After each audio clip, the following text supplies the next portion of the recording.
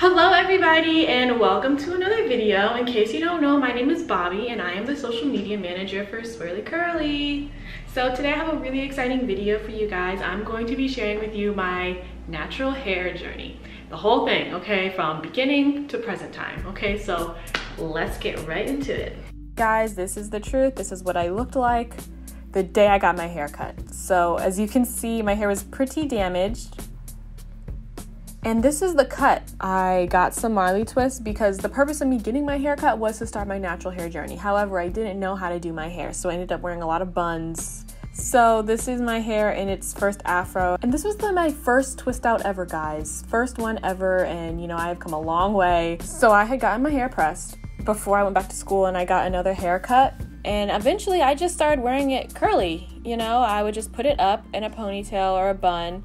But you can see my ends. Ooh, these ends need help. This was the second twist that I tried to do. Honestly, this twist out was not that bad. It was just the back of my head. I didn't know how to part my hair, and I feel like twist outs are as much about the parting as it is the actual twist itself. But then everything changed when I decided to bleach my hair and get it pressed, okay? So I bleached it and then put red color on the bottom, the ends of my hair, and I really loved it. However, my hair did not, okay? You can see my hair was already stringy, and you know, even when I wore it out, I really liked how I looked this day. But in the back of my head, I knew that I needed to get rid of them. So this is the day before I decided to get a haircut. The left is before, the right is after. As you can see, there is a definite difference between the two. And after I got my haircut, it was go time, okay? So I started trying to experiment with styles. These are finger coils that I did one time. I never did them again. Still to this day, I've never done finger coils again. And then when I took my braids out, it was back to the puff. I wasn't comfortable wearing my hair down during this time. This is my hair out. I was not comfortable with this at all. And so I just put it up after that. I was puff queen, guys. I was rocking the puff, always. You did not see me without a puff. So this is the day that I tried to do Bantu knots, and I hated it. It was a huge failure. I thought I'd look like a little boy, but I just could not. So I put it up. You know, typical. You guys know the drill at this point. And this was my first ever attempt at a braid out. Moving on, I did not do this flat twist style myself. My friend did it because I didn't know how to do stuff like that. But I liked the look. I mean, it wasn't hideous. I just didn't know how to do it on myself, so I just never did it again after this. I did wear a lot of head wraps during this time. This is when I first started learning how to wrap my head wrap, and I wore them often. If I wasn't wearing a puff, I was wearing a head wrap. It was one or the other 24/7. This, guys, was my first ever successful twist out, and you saw how bad that first one was. So I'm so proud of myself for getting to this point. It took me about 1.5 years before I got a good twist out. So I say this to say that, you know, don't be so frustrated when you first do a style and it doesn't work out the first time around, because I had tried many a time to get a twist out right, and I had failed so many times, but eventually I got a good one. Summer 2017, I was a swim instructor this summer, so I wore braids all day, every day. I mean, I had no other option since I was swimming every day during the summer and I didn't want to swim with my natural hair. When I got back to school in September of 2017, I got my hair pressed and I dyed it brown.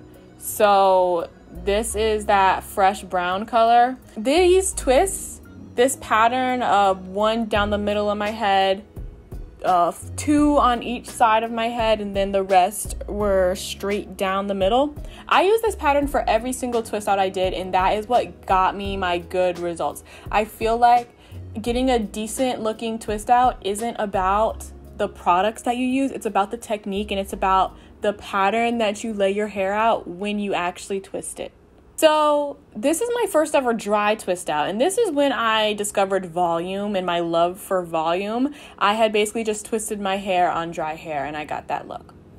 And this is another twist out on the left and my deep condition on the right. I deep conditioned every week. I did not miss a beat. Every Sunday I was deep conditioning my hair. So I ended up flat ironing my hair again for a Renaissance ball that I was going to. But, of course, I'm back to the head wraps afterwards because I really had no other choice at that point. So in this picture, this is right before I decided to dye my hair. This is December 2017. During this time, I didn't know that my ends were broken off. I didn't know that they were splitting. To me, this was normal. I really had no idea. But I did end up dyeing my hair, and I loved the color. But the high ended there, because as soon as I got back home and started doing my hair, I started noticing that my hair really wasn't as healthy as I thought it was. Okay, so this was a failed wash and go. And it was failed because, do you see this? Like, really, do you see it? Because I see it. This was a wash and go. This is the beginning of 2018. My twist outs were looking good. Like, my hair looked very healthy, but for me, it just didn't really feel the same. I really just honestly wanted a change. I was getting bored with my hair, so I just cut it. I big chopped. What did I just do? I cut off this much of hair, this much, and so this is the hair that I cut off, and I can tell you guys, like, I big chopped on April 25th, 2018. And after that, I really just could not stand my hair. It was hideous to me. And I had never seen myself with short hair like this before. And it was a huge, huge jump. I also cut off more hair than I probably should have. I never really thought about, like, how much I should cut, where to cut, So I just started snipping away. And before you knew it, I had no hair. Looking back, I probably just needed a trim. A decent trim to get me back together. But I feel like a big chop is such a valued part of the natural hair journey. So, I mean, I guess it's good that I went through that. But in the moment, I really hated my hair. Went to the hair salon, bleached my entire head, and this was the outcome. Honestly, guys, I loved it. For the first few days, I was rocking it. You couldn't tell me nothing about myself. I thought that I was so cute. And it was really refreshing. I really needed a strong, significant change to make myself feel better about my hair.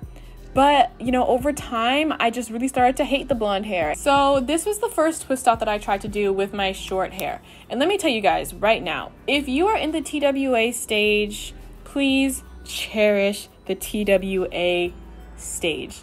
You see how many twists I got in my hair? At least, 30, 40? You know how long it took me to put in those twists? At least an hour. Short hair, we're anxious to do the twist outs. We're anxious to do the Bantu knots, get all like the fun styles that you can do when your hair is longer. Around this time, I was feeling really insecure about my hair. So I would try to overcompensate by, wearing super big earrings all the time and putting on a lot of makeup and whatnot. But I feel like it's best to just let ourselves be, and like stop trying to overcompensate for something that we think that we need when it's been inside of us this entire time. I decided to dye my hair again because the blonde, she was tired. So I went jet black. This is October 2018. I had actually discovered that I could do a puff. My twists were getting just a little bit longer, and I was able to do a little bit of a twist out, get my little fro together. This is my 6 months. Exactly this picture right here, that is exactly 6 months since I big chopped. So this is 8 months post big chop. This is a wash and go. And this is 9 months exactly post big chop. This is the progress that my hair had made so far. This is a wash and go. And this is just a length check. Every time I did my hair, I would always pull it down in my face to see like, ooh, okay, so now it's down past my eyebrows, and now it's past my nose, and now it's past my lip, now it's past my chin. So that is something that I really encourage other naturals to do, especially like if you're super into checking your hair journey, your hair status like I was. At this point, this is about 10 months post big chop, and as you can see, my twists are now past my eyebrows, which was a huge accomplishment. And this is 11 months post big chop. My puff had actually started to look like my previous puffs again. It was coming back, guys. And so I would do buns a lot with extra braiding hair. So here's just a bun, and then this is what it would look like underneath my bun. I was about to turn 21, so I got this wig, but it ruined my hair. I really believe that it did, and let me tell you why. I only wore it for about a week, maybe 2. This wig had clips in the front of it, okay? And I would put the clips right at my hairline to try and secure the wig, but using those clips had significantly weakened my hair to the point where my hair wasn't able to recover. This is what my hair had looked like. I had lost some volume in the front of my head and near the back as well, but I didn't notice because since I was wearing protective styles so often, I didn't know what my hair actually looked like in its like wash and go state. This is my twist out April 24th, 2019. This is one day before my big chop anniversary, 1 year. So for my 1 year, I got my hair flat ironed. So this is what my hair looked like. I had made a lot of progress, I must say. My friend had braided a little part in my head, and I had just slicked down my straight hair and popped a ponytail on the end of it. This picture is my hair blow dried the day before I got braids. So I was preparing for a trip to China, and these are the braids that I was wearing while I was in China. And I had these braids in for about 6 weeks, which I normally never do. And my hair had grown quite a lot, and I didn't know that my hair had been damaged previously due to the wig back in April. Right now, this is June 2019.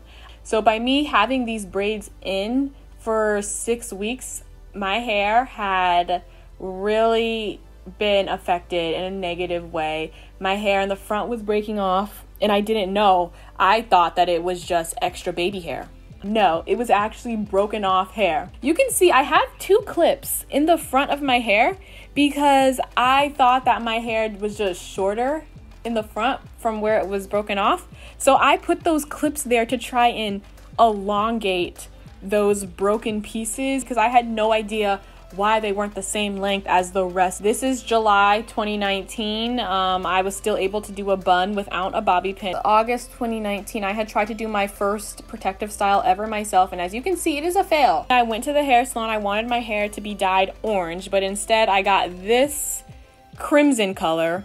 I saw it. This is my first time ever really pulling up my hair and looking the breakage square in its eyes. It made me really sad. Honestly, I did cry about it because I had spent over a year at this point growing out my hair and, really nourishing it, and all because I wanted to wear a wig with clips in it. It had weakened my hair to the point where it couldn't take the box braids, and it had just completely fallen out. I was surprised to see that I still had this much hair left because at the time, all I saw was breakage, and I just thought that I had nothing left.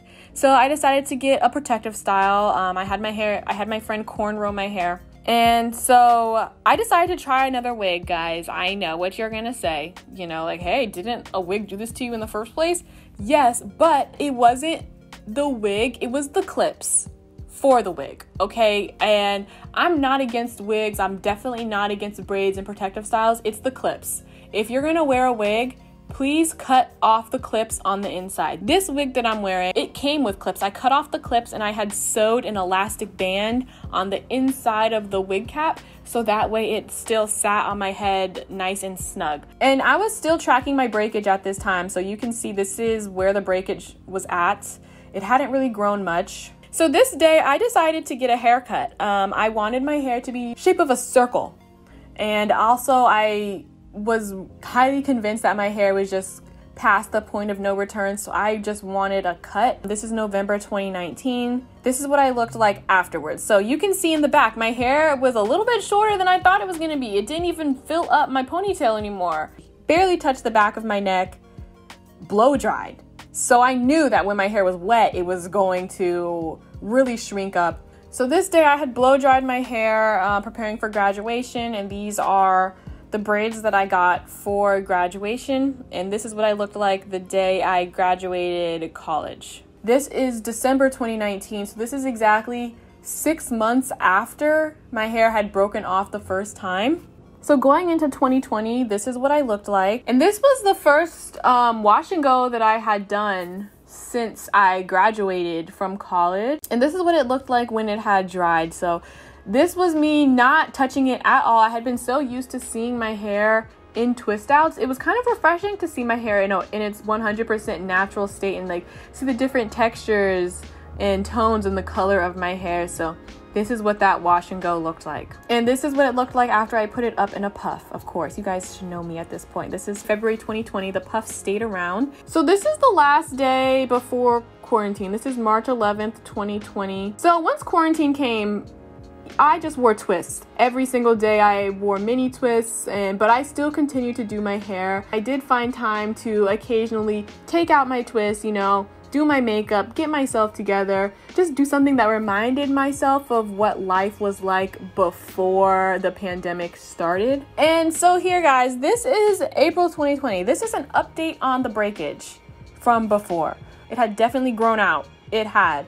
I mean, it still wasn't to the point where I wanted it to be, but it had grown for sure. This is a twist out. This was actually a really good hair day for me, honestly. So here I had braided my hair and I discovered a new pattern that I wanted to try out. This one would give me a middle part. This is my hair as soon as I took out the braids, and this is what my braid out looked like. I really enjoyed it. Braid outs were my best friend during this time. I wanted braids, so I blow dried my hair and I had set off to do my own braids for the first time ever in my entire life. And you know what, guys? I did them and they came out pretty good. I had tried to do my own protective styles before, as you had seen, and they were fails. So I was really happy to finally get a success story out of here. Do not get yourself down when you try these styles and you fail, because eventually you will succeed if you keep at it. When I took out my braids, this is what my hair looked like. Also, it was noticeably a different color. It had definitely faded. My black hair was a thing of the past. It had gone back to brown. I had blow dried my hair this day because I had gotten a little confident now that I could do my own box braids, and I decided to do another style. So here are knotless braids again, but this time I stuck jewels at the bottom of them. And let me tell you, this style was everything. I was so happy and so pleased with how it came out. I only kept it in for a couple weeks though, and I ended up taking my hair out again, and this is what my hair looked like. My hair was growing for sure. This was the best hair day I have ever had ever in my life. Do you see that volume? Do you see that texture? And let me tell you how I got it. You can actually go look for yourself. I did a video on this. I used an old twist out or an old braid out, and I just braided it again on dry hair. I didn't put any product on, didn't spritz it with water. I just braided it and I ended up with this look. And this is what my hair would look like after I would put it up in a puff with those dry braid outs. So this day, it was time for me to trim my hair. My ends were just so bad. They were terrible. Like, I couldn't do my hair without my fingers getting caught. So I trimmed my hair. This is about how much I trim every single time. You know, I wanted to experiment with more colors without dyeing my hair or bleaching it. Because whenever my hair was bleached, it was definitely dry on the ends and it definitely impacted my style. So I don't really want to bleach my hair again. I don't really want to dye it again. So I tried out these wax colors, which you guys saw. I have a video on that. You can click the card in the top right corner if you're interested in seeing how I achieved this look. And this is what I currently look like. My hair, this is what my hair looks like now. Really, this is it blow dried. And I put in another protective style. So I have just braided my hair again, and this is what I look like. So we are now 100% caught up to the present. It brings us to the present, guys. So if I have to say one word about my hair journey, it is transformative, mentally, emotionally, physically. And if there's anything I have to say, guys, it is consistency. I deep condition my hair every single week, okay? I moisturize my hair. Maybe not every single day, but at least once a week I will moisturize my hair. I trim my hair whenever I feel like the ends are just crispy and crunchy, okay? Like, you really have to watch your hair, learn your hair in order to be great, you know? So I believe in you. I'm rooting for you. Please put any questions that you have for me and my hair journey in the description below. And just a friendly reminder, we are doing a huge giveaway on this channel, okay? So as soon as we get to 20,000 subscribers, we are going to be giving away one turban towel to a lucky subscriber, okay? Like, comment, share, subscribe, and hit that little bell icon next to the subscribe button to make sure you get notified for all of our videos, okay? So that way you could be one of our lucky subscribers that wins the free turban towel, okay? But other than that, I will see you guys next time. Bye!